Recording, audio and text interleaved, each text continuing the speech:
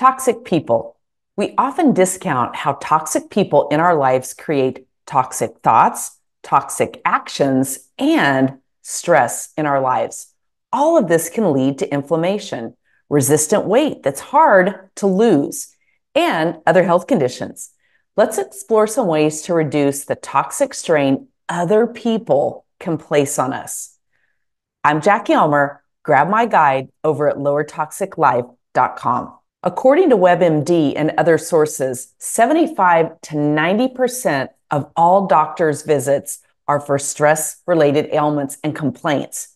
How much of this stress is caused by the people around us? Spouses, parents, siblings, children, adult children, in-laws, other family members, friends, neighbors, coworkers, those people who we engage with on a regular basis, even those we see on the nightly news or we see regularly in our feed on social media. These are all relationships that might be toxic to some degree. So I'm going to give you a few strategies to recognize and cope with and even eliminate some of these toxic relationships. Now, I might blow your mind with this statement, but I want you to really think about this. Relationships are nothing more than thoughts, and it's our own thinking. We have a thought about another person, and that's what forms the basis of the relationship. We either like or love the way we feel when we're with this person, the way we feel when we engage and interact with them, or we don't like the way that we feel at all.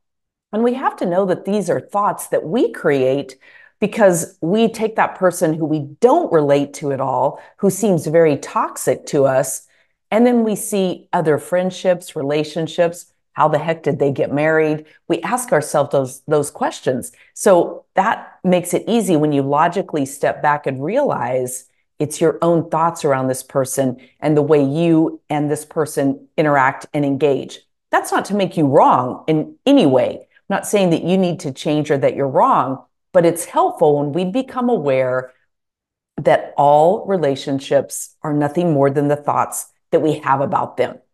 Now, we also have those expectations of how people around us should act and behave.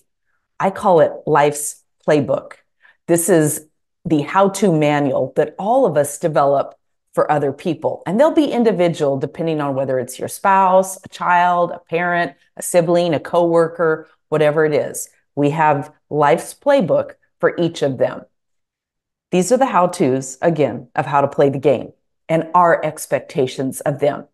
Now, I heard Kyle Cease once say, "No one breaks your heart, they just break your expectations." And this really fits into that idea of our playbook that we have for other people. Our expectations for other people fit right into that playbook. This isn't going to surprise you. I know you know this already. We can't control another person. The only thing we can control is ourselves, hopefully, and how we react to other people. And yet it doesn't stop us from trying. All of us try to control other people all the time. It's human nature. We make up stories and perceptions and meanings, and we make assumptions about what words, actions, and behaviors that other people express, what those mean. We make up the stories, we make up the definitions, the meanings, all of that around how that affects us. We assume that this is what they mean when they say a certain thing. And this creates that sense of toxicity from another person. Now, expectations are fine, and it's important to also know that they're not always going to be met. And that's when you and I have to make a decision around boundaries. It's important to know that boundaries are not for another person. Boundaries are what we set for ourselves. They're for us. Because again, we can't control another person. We can put a fence up, but we can't stop them from jumping over the fence, plowing right through the fence. And that really is an analogy for the boundaries that we set. This is where boundaries for ourselves become so very important. We can try and demand that a person behave or treat us in a certain way, but we can't actually make it happen. We have to allow adults to be who they are and do what they're going to do. But we don't have to participate in it. We can set a boundary on how we will allow or disallow those things around us. If someone is constantly critical of you, you can ask them to stop, and they may or they may not. Your boundary might be to choose to no longer be around that person. You can tell them why or not.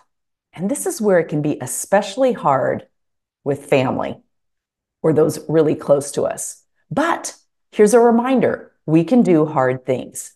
So here are a few steps to take to determine who might be toxic in your life and then how you want to handle it. Take some quiet time to go through an inventory of who is in your life and how you feel about them and how you feel when you're around them. Write down the names of who brings up these thoughts and feelings that are negative to you.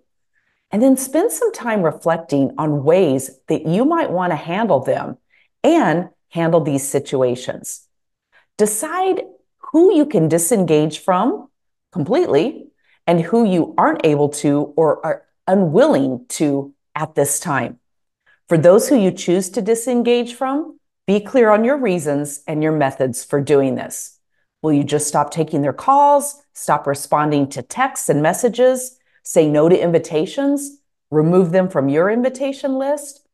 You aren't required to know the answer right away. Just sit with it and allow it to evolve. Now, when you find yourself in situations around those toxic people, do your best not to engage with them. Don't allow them to get under your skin, or at very least, don't allow them to know that they're under your skin. You can go home later and punch your pillow or something.